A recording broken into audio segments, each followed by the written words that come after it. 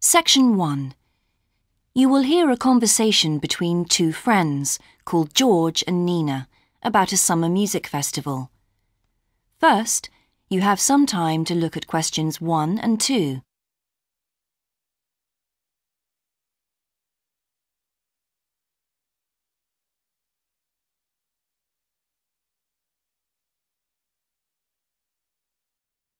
Now we shall begin. You should answer the questions as you listen, because you will not hear the recording a second time. Listen carefully and answer questions 1 and 2. Hi, George. Glad you're back. Loads of people have phoned you. Really? I felt just like your secretary. Sorry. I went into the library this afternoon to have a look at a newspaper and I came across something really interesting. What? A book? No, a brochure from a summer festival, mainly Spanish music. Look, I've got it here. Spanish music? I really love the guitar. Let's have a look. So what's this group, Guittarini? They're really good. They had a video with all the highlights of the festival at a stand in the lobby to the library, so I heard them. They play fantastic instruments, drums and flutes and old kinds of guitars. I've never heard anything like it before. Sounds great. OK, shall we go then? Spoil ourselves? Yes, let's. The only problem is there aren't any cheap seats. It's all one price. Well, in that case, we could sit right at the front. We'd have a really good view. Yeah, though I think that if you sit at the back, you can actually hear the whole thing better. Yes. Anyway, we can decide when we get there. Before you hear the rest of the conversation, you have some time to look at questions 3 to 10.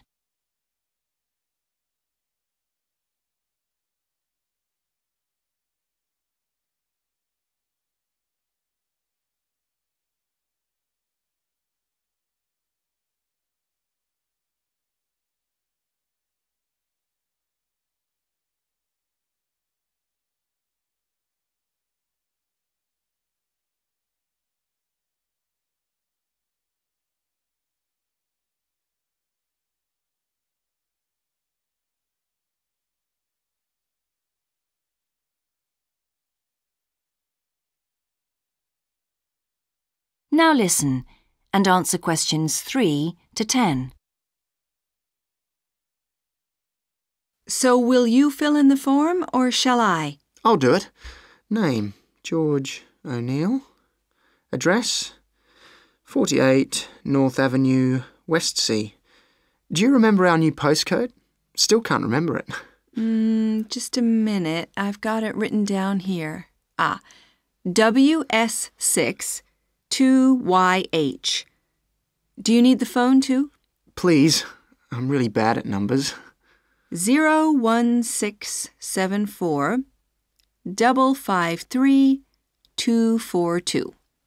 So let's book 2 tickets for Guittarini. OK. If you're sure $7.50 each is all right. How do you feel about the singer? I haven't quite decided. But I've noticed something on the booking form that might just persuade me. What's that then? Free refreshments. Really? Yes, look here. Sunday, 17th of June. Singer. Ticket, £6, includes drinks in the garden. Sounds like a bargain to me. Yes. Let's book 2 tickets for that. So, what else? I'm feeling quite keen now. How about the pianist on the 22nd of June? Anna Ventura? I've just remembered that's my evening class night. That's okay. I'll just have to go on my own. But we can go to the Spanish dance and guitar concert together, can't we? Yes, I'm sure Tom and Kieran would enjoy that too. Good heavens, £10.50 a ticket. I can see we're going to have to go without food for the rest of the week. We'll need to book 4. Wish we were students. Look, children, students, and senior citizens get a 50% discount on everything. If only. That is the end of section 1. You now have half a minute to check your answers.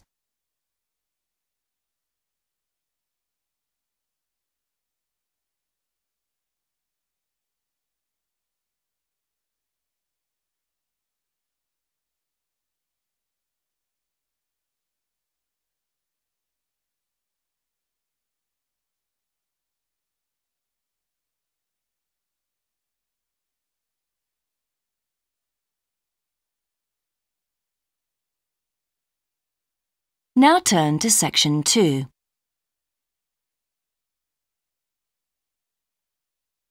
Section 2. You will hear the education officer of a dinosaur museum giving information to some teachers who are planning a school visit. First, you have some time to look at questions 11 to 15.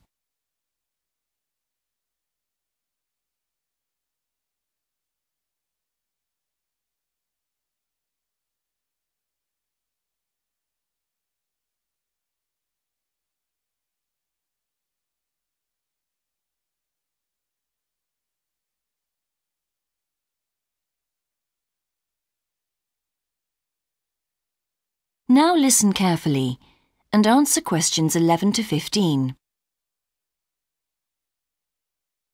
Hello, and thank you for asking me to your teachers' meeting to talk about the Dinosaur Museum and to tell you a bit about what you can do with your students there.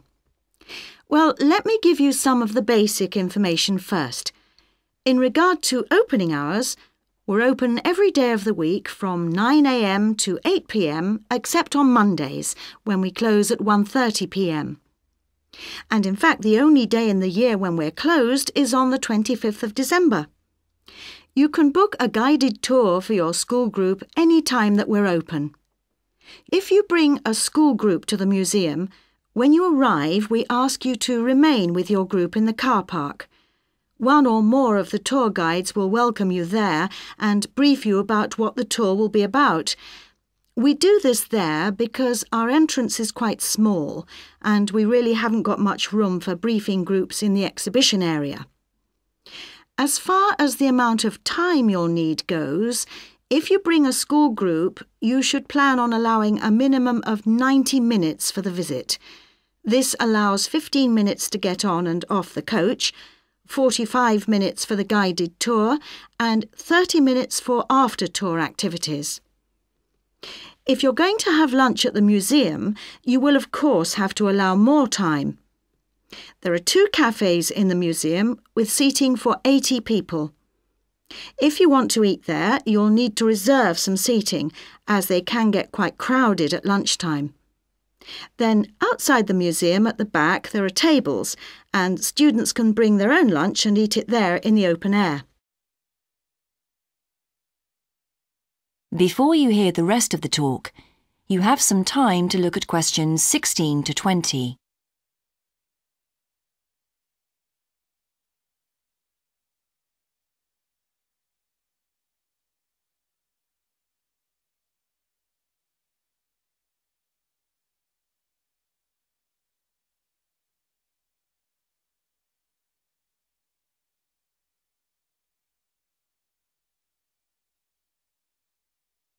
Now listen and answer questions 16 to 20. When the students come into the museum foyer, we ask them to check in their backpacks with their books, lunchboxes, etc. at the cloakroom before they enter the museum proper. I'm afraid in the past we have had a few things gone missing after school visits, so this is a strict rule. Also, some of the exhibits are fragile and we don't want them to be accidentally knocked. But we do provide school students with handouts with questions and quizzes on them. There's so much that students can learn in the museum, and it's fun for them to have something to do. Of course, they'll need to bring something to write with for these. We do allow students to take photographs. For students who are doing projects, it's useful to make some kind of visual record of what they see that they can add to their reports. And finally, they should not bring anything to eat into the museum or drinks of any kind. There are also a few things that students can do after the tour. In the theaterette on the ground floor, there are continuous screenings of short documentaries about dinosaurs which they can see at any time. We used to have an activity room with more interactive things like making models of dinosaurs and drawing and painting pictures, even hunting for dinosaur eggs. But unfortunately, the room was damaged in a bad storm recently when water came in the roof, so that's closed at the moment. But we do have an IT centre where students have access to CD-ROMs, with a range of dinosaur games. These games are a lot of fun, but they also teach the students about the lives of dinosaurs, how they found food, protected their habitat, survived threats, that kind of thing. And I think that's all I have to tell you. Please feel free to ask any questions if you would like to know anything else about. That is the end of section 2. You now have half a minute to check your answers.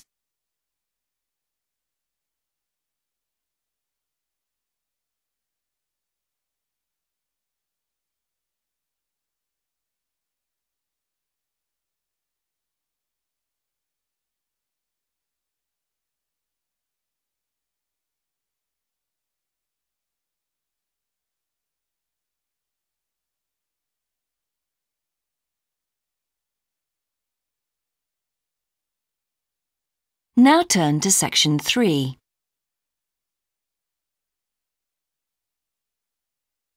Section 3.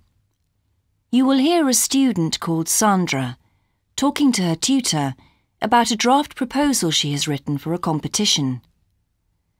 First, you have some time to look at questions 21 to 24.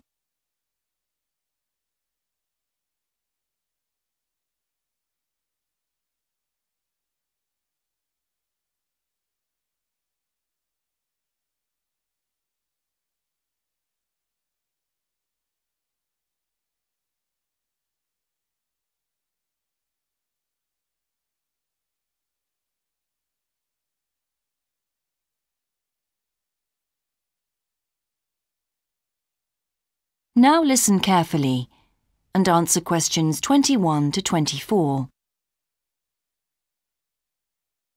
Right, Sandra. You wanted to see me to get some feedback on your group's proposal, the one you're submitting for the Geography Society field trip competition. Uh-huh. I've had a look through your proposal, and I think it's a really good choice. Oh. In fact, I only have a few things to say about it, but even in an outline document like this, you really have to be careful to avoid typos and problems with layout in the proposal, and even in the contents page.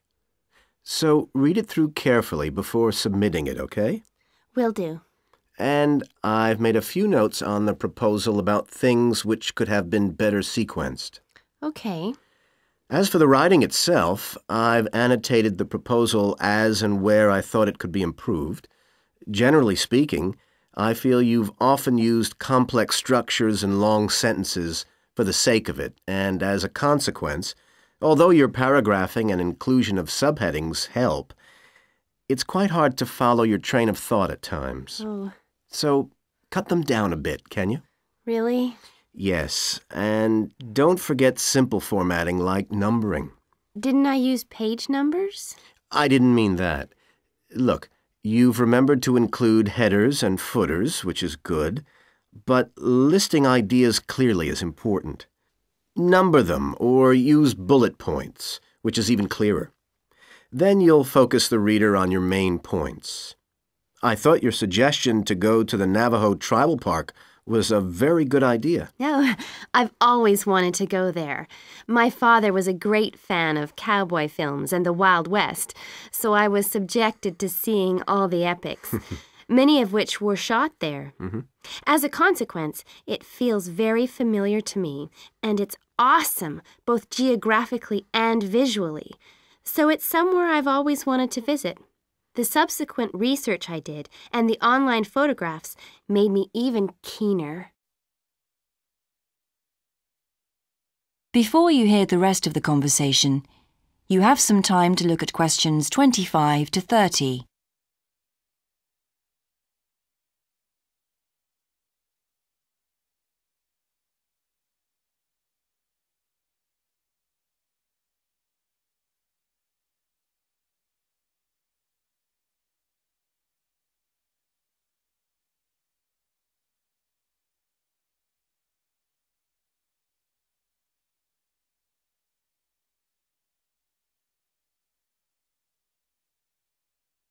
Now listen and answer questions 25 to 30. Interesting. Right. Let's look at the content of your proposal now. Did you find it comprehensive enough? Well, yes and no. You've listed several different topics on your contents page, but I'm not sure they're all relevant. No? Well, I thought that from the perspective of a field trip, one thing I needed to focus on was the sandstone plateau and cliffs themselves. The way they tower up from the flat landscape is just amazing. The fact that the surrounding softer rocks were eroded by wind and rain, leaving these huge outcrops high above the plain. It's hardly surprising that tourists flock to see the area. Well, yes, I'd agree with including those points. And then the fact that it's been home to Native American Navajos and all the social history that goes with that. The hardships they endured trying to save their territory from the invading settlers. Their culture is so rich. All those wonderful stories. Well, I agree it's interesting, but it's not immediately relevant to your proposal, Sandra. So, at this stage, I suggest you focus on other considerations. I think an indication of what the students on the trip could actually do when they get there should be far more central, so that certainly needs to be included and to be expanded upon. And I'd like to see something about the local wildlife and vegetation, too. Not that I imagine there's much to see. Presumably the tourist invasion hasn't helped. Okay, I'll do some work on those two areas as well. But you're right, there's not much apart from some very shallow-rooted species. Although it's cold and snowy there in the winter, the earth is baked so hard in the summer sun that rainwater can't penetrate. So it's a case of flood or drought, really. So I understand. Now, before we look at everything in more detail, I've got a few factual questions for you. It would be a good idea to include the answers in your finished proposal, because they're missing from your draft. Fine. So you mentioned the monoliths and the spires, which was good. But what area does the tribal park cover? Do you know? 12,000 hectares, and the plain is at about 5,850 meters above sea level. Larger than I expected. Okay, where's the nearest accommodation? That's a practical detail that you haven't included. Have you done any research on that? Yes, there's nowhere to stay in the park itself, but there's an old trading post called Goulding quite near. All kinds of tours start from Goulding, too. What kind of tours? Well, the most popular are in four-wheel drive Jeeps, but I wouldn't recommend hiring those. I think the best way to appreciate the area would be to hire horses instead and trek around on those. Biking is not allowed, and it's impossible to drive around the area in private vehicles. The tracks are too rough. Okay. Lastly, what else is worth visiting there? There are several caves, but I haven't looked into any details. I'll find out about them. Okay, good. Now what I'd like to know is more about... That is the end of section 3. You now have half a minute to check your answers.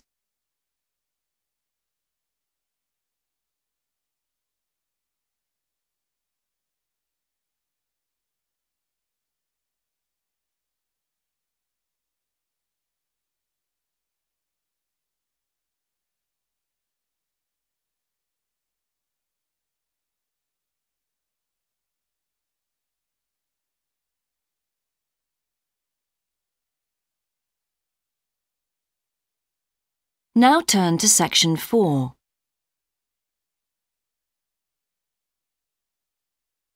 Section 4. You will hear a lecturer's introduction to a geography module. First, you have some time to look at questions 31 to 40.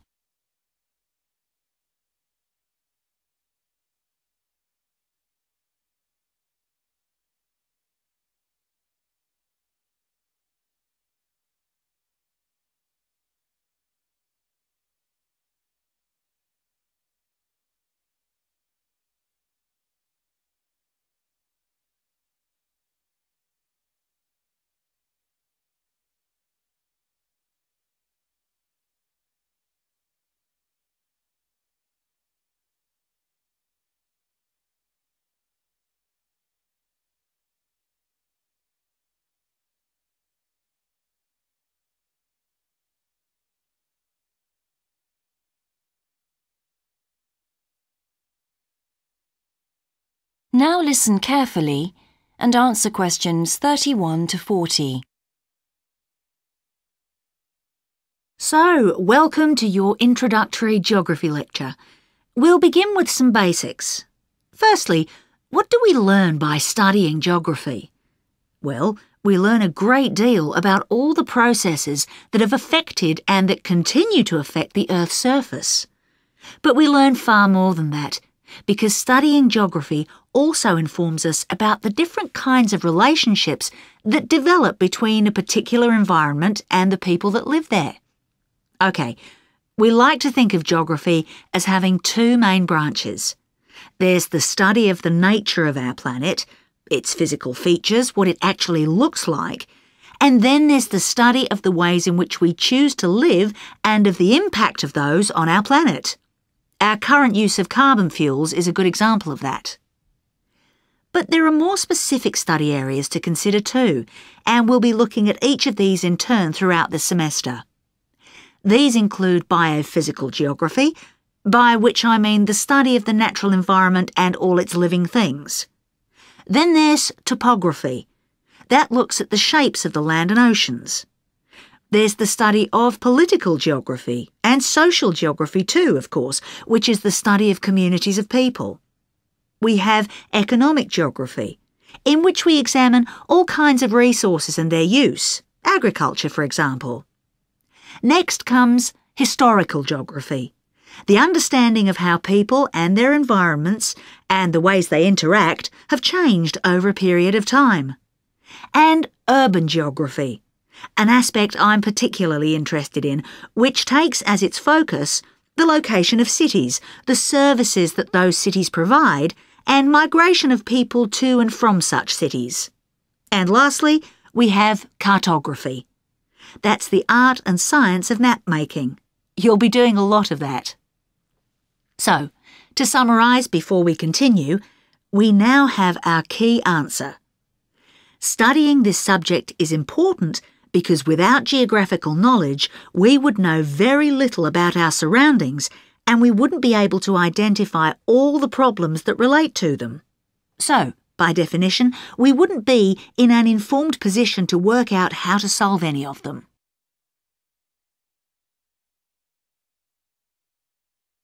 OK, now for some practicalities. What do geographers actually do?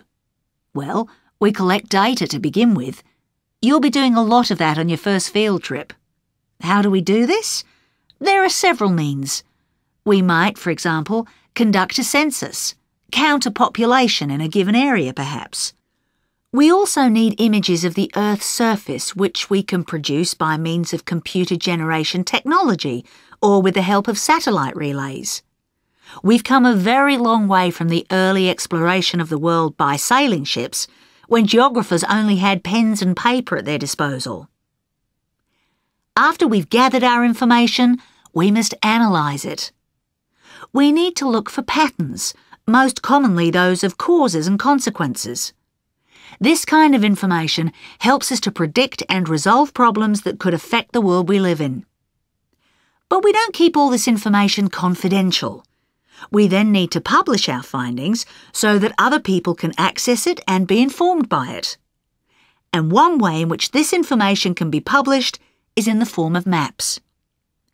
You'll all have used one at some stage of your life already. Let's consider the benefits of maps from a geographer's perspective. Maps can be folded and put in a pocket and can provide a great store of reference when they're collected into an atlas. They can depict the physical features of the entire planet if necessary, or just a small part of it in much greater detail. But there is a drawback. You can't exactly replicate something that is three-dimensional, like our planet, on a flat piece of paper, because paper has only two dimensions. And that means there'll always be a certain degree of distortion on a map. It can't be avoided. We can also use aerial photographs, pictures taken by cameras at high altitude above the Earth. These are great for showing all kinds of geographical features that are not easy to see from the ground. You can easily illustrate areas of diseased trees or how much traffic is on the roads at a given time, or information about deep sea beds, for example. Then there are Landsats.